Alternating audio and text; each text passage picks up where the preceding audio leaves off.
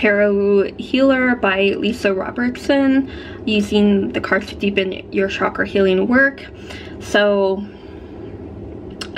if you are the type of person that likes the chakra system or works with it, or wanting to find other ways to use chakra healing in some way, this could be of some use to you.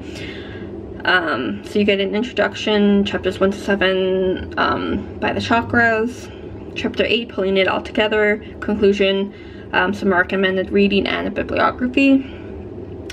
So like, you get an introduction of like assessing your chakras with a 7-card reversal spread for the chakra chapters. You get like an introduction, a few sections like an exercise or tarot spread, tarot healing, and so on. Like, for those who do have an interest in chakra healing in any form, this could be somewhat interesting to you. So like,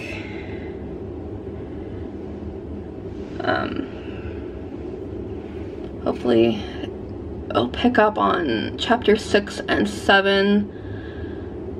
Not really.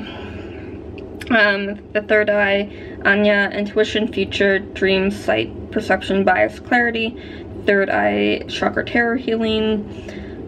Chapter 7, the crown chakra, Shastra, connection and disconnection, divinity, wholeness, awareness, wisdom, potential, inspiration, and crown chakra tarot healing. So,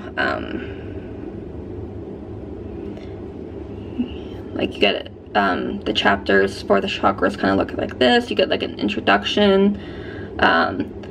It lists the sections again.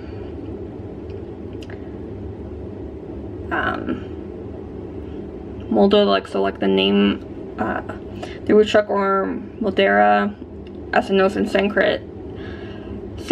So you have the Sanskrit name and then the 7 things. So you get like an exercise, and then going into the 7 sections, and you get the section and some sort of section exercise.